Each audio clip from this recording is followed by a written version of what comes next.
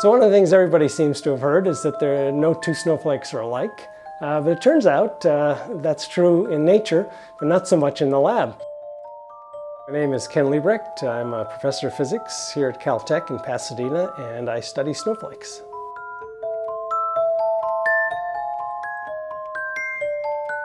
When I started studying the physics of snowflakes, I really wanted to grow them in the lab under controlled conditions, and so that's what some of this equipment is. You see behind me are growth chambers. Part of it is to try to grow really beautiful crystals that have never been seen before, which is just trying to understand the physics of how they grow.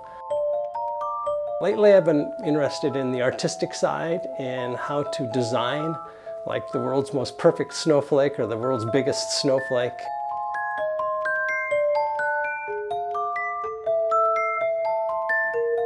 I realized that if you'd grow two snowflakes very close to one another, you could sort of subject them to the same growth conditions at the same time and grow what I call identical twin snowflakes.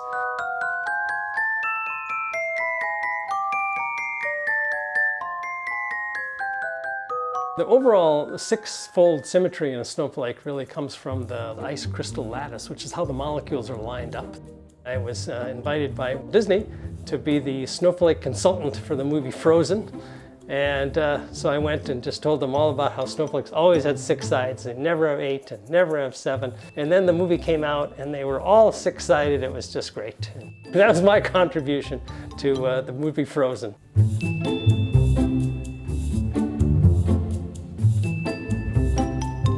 The standard holiday snowflake is called a stellar dendrite. It's star-shaped with branches like trees, dendrites. And most people think that snowflakes all look like that, but they don't. Some of them look like columns, a little like, think wooden pencils, hexagonal wooden pencils.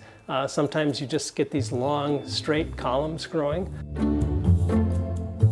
I get this question a lot, why you do this? What's it going to be good for? And it's not really, meant to be good for anything right now. So I'm really kind of trying to understand it just from basic research. I'm really just trying to understand kind of the molecular physics of how crystals grow.